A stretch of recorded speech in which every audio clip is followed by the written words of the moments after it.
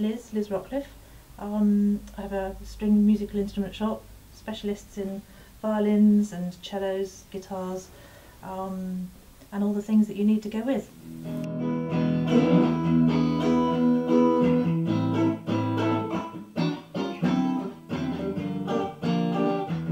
Hi, I'm Steve Busby from BB's Guitars. My store is a sales showroom and also a services workshop for guitars and amplifiers.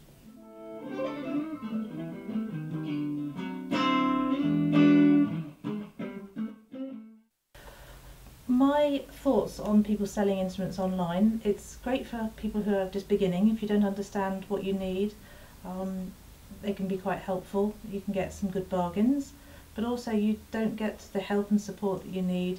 You can't pick up an instrument, you can't hold it, and more importantly, you can't actually play it. So I feel it's really important to be able to see an instrument and feel it and hear it before you spend money on it. We have the capability of selling online and have sold guitars online. However, the preference of selling guitars is very much personally people coming into the store, foot traffic as it's called in retail, where people come in, try the guitars and buy the one they tried rather than just an unknown guitar in a box.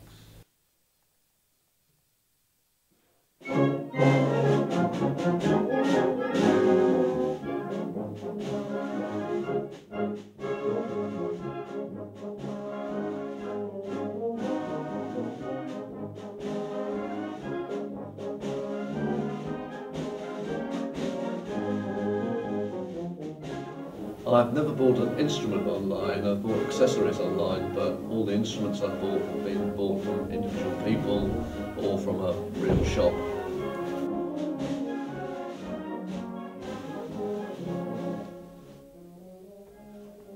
Personally, I don't think you can buy an instrument online because it's such a personal thing that you need to play them first. All instruments are slightly different from one another.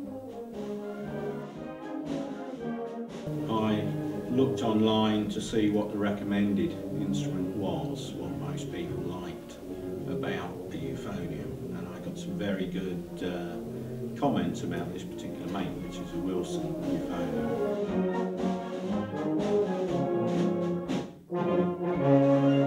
I have a son who's aged 22. I bought him a ukulele online, sort of larger than normal one, a tenor ukulele, and they're very hard to find in music shops. It was absolutely excellent, it sounded beautiful and it looked very nice. We were very happy with it.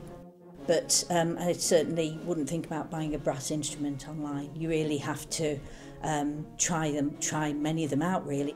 The sound you get from an instrument is a combination of you and the instrument. And the only way you've got realistically got of hearing what that combination sounds like is to pick up the actual instrument you're potentially going to buy and play it.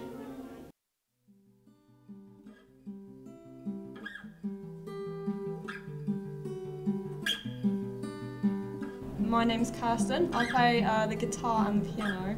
I've never bought online. I usually do sort of like research online and then go and actually buy from stores. I wouldn't want to buy something online and then not like the way it sounds, the way it feels to play it when I get it.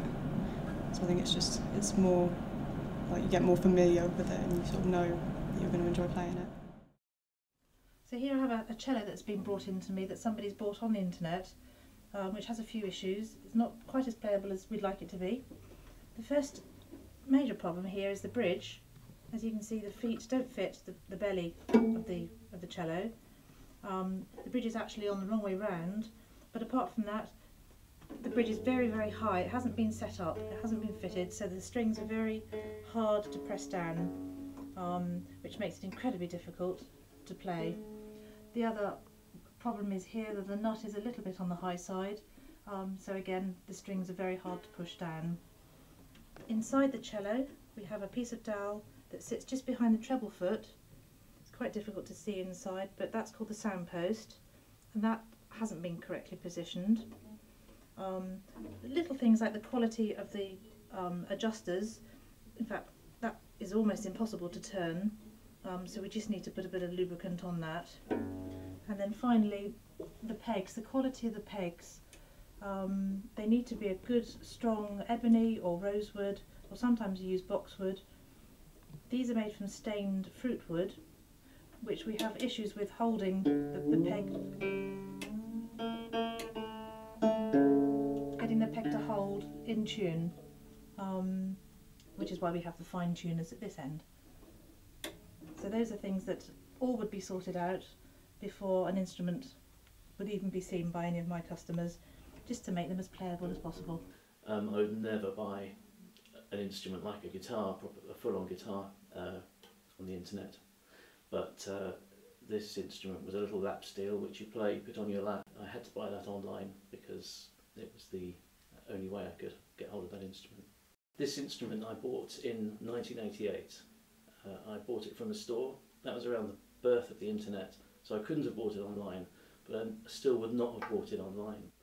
Inherently, there's nothing wrong with online, because some things you just can't get not online, so I wouldn't have had my little Gibson lap steel without it being online, but as a default I think it's a bad thing. I think it's worse value.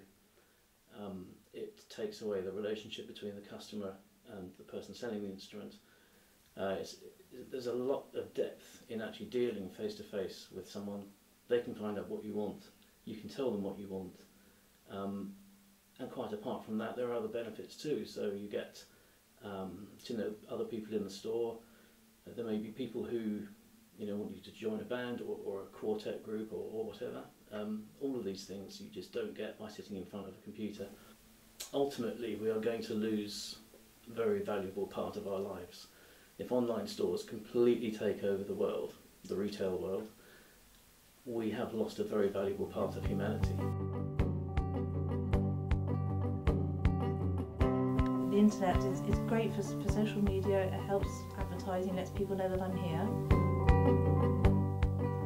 I've bought accessories online, but all the instruments I've bought have either been from individual people or from shops on the street.